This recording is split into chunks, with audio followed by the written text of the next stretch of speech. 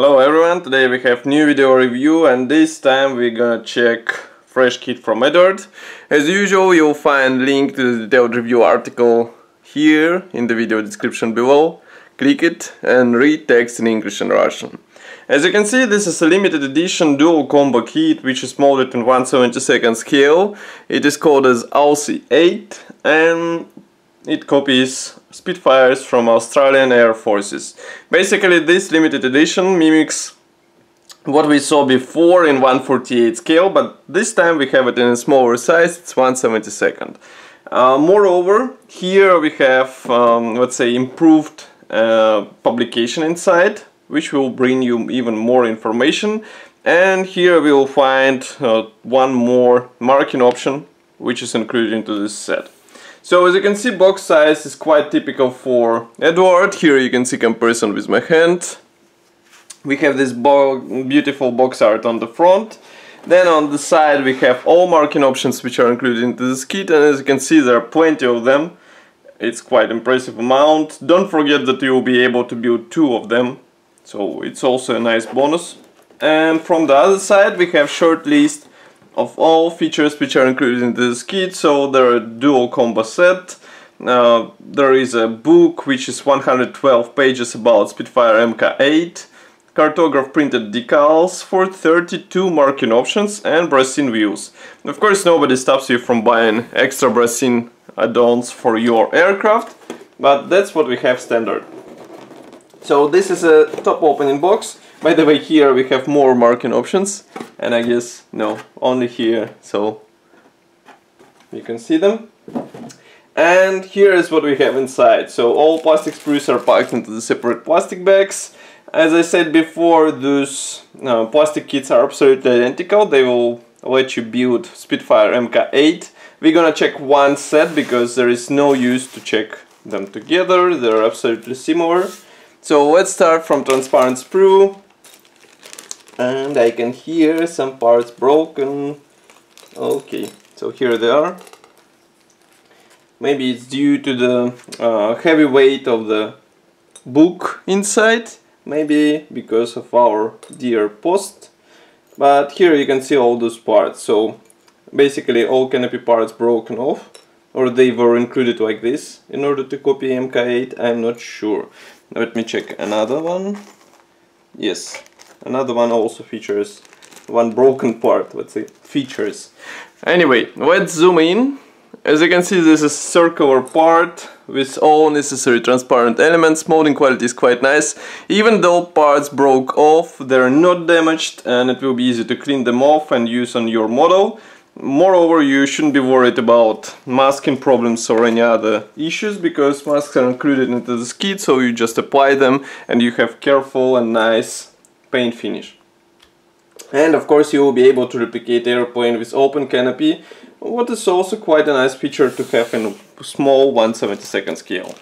Then we have 2 sets of similar sprues which are dedicated to small parts. Again, I will show you only one because the reason is the same. Just give me a second to open it.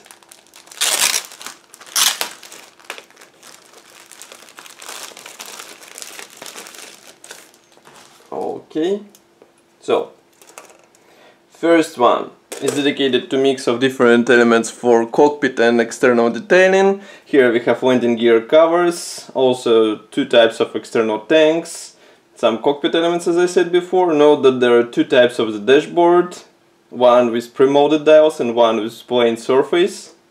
Next we have another plastic frame. This one is dedicated to mostly external elements, because here we have wheel rims, wheel tires, propeller hub, propeller itself, and 2 cockpit elements. Those are cockpit walls, and as you can see they feature some pre-molded detailing. Here you can see them closer. Actually they look quite good, and I have assembled Spitfire in 1/72 scale. I can say that it's really nice and easy to build, so you won't encounter any difficulties here. Then we have large plastic frame. This one is dedicated to wings and fuselage. Again, I need a moment to open it, and we'll check those parts closer. First I want to show you those two narrow frames. They're dedicated to ailerons, tail wings and wing ends. Here you can see them. So some of them will go into your spare parts because they won't be used in this particular version of the airplane. Then we have, as I said, the largest frame in this set, which is dedicated to fuselage halves and to wings. Parts division is quite typical for Eduard's Spitfire, so we have fuselage halves molded together with tail segment, but without top cowling part. Note that top cowling part will have to be assembled out of two hulls, so you will have to be careful. And the same can be said about chin panel, which should be also glued out of two hulls. It might be tricky to deal with seams between those two halves, but it will be up to you. You can also buy resin replacement, which we reviewed on our YouTube channel. You can find its review on YouTube channel and website as well.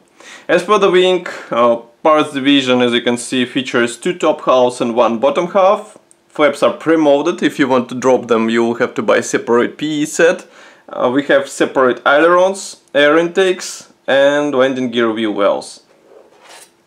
Inside there is almost nothing. We have some position elements for the proper alignment, and in cockpit, as you remember, it assembles as a separate cocoon which should be inserted inside. Here you can see position elements for it.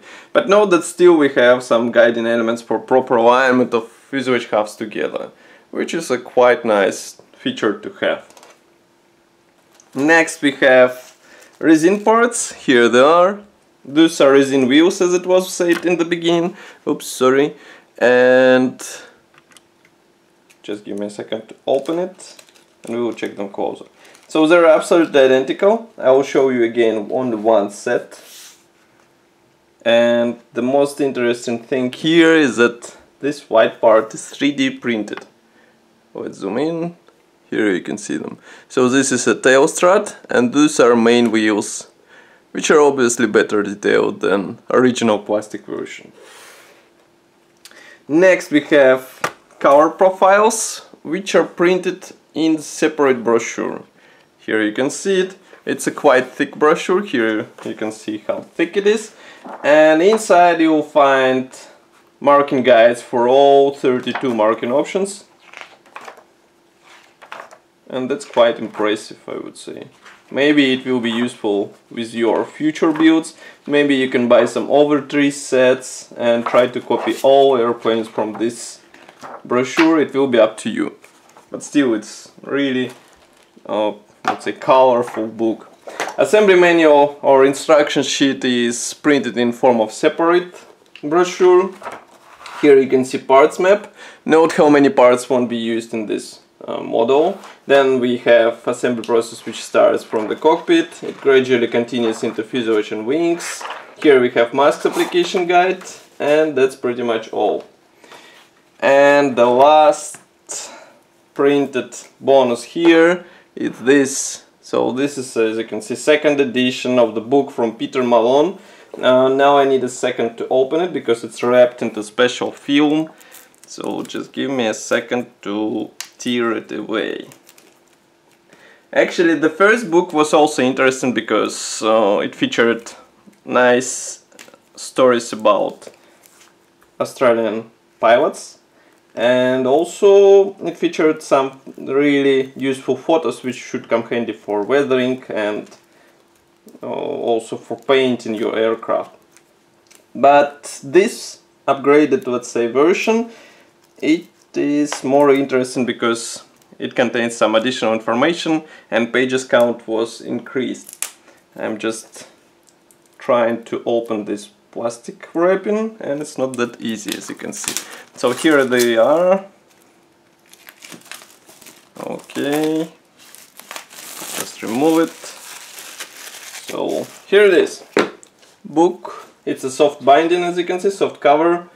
And inside you'll find these nice black and white photos with Spitfires, some stories from the pilots. Everything looks interesting, and I think it will come handy for your build. By the way, you can find one of those chapters in the recent info.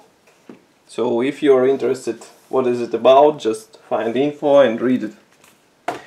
Next we have PE threads. Here you can see them. These are painted PE threads and they carry internal and external parts. They're included for both aircrafts. Then we have mask sheet, which is also packed into the separate plastic bag. You saw its application guide, so it will cover wheels and canopy. And also on the bottom we can find decal sheets. There are 3 of them, or maybe even 4. Just give me a second to remove them out of their plastic bag and we will check them closer. Straight away I can say that one of them is printed in cartograph. That's like for sure, because it's a limited edition kit. And stencils probably printed by Eduard. Okay. First we have those nice roundels. They're printed in cartograph as it's written here. Oh, here.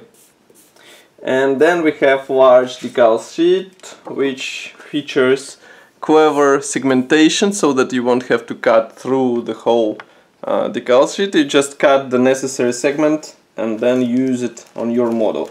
Actually, I appreciate such approach, and I hope we'll see the same let's say schematics in future Eduard kits like Profi packs or other limited editions.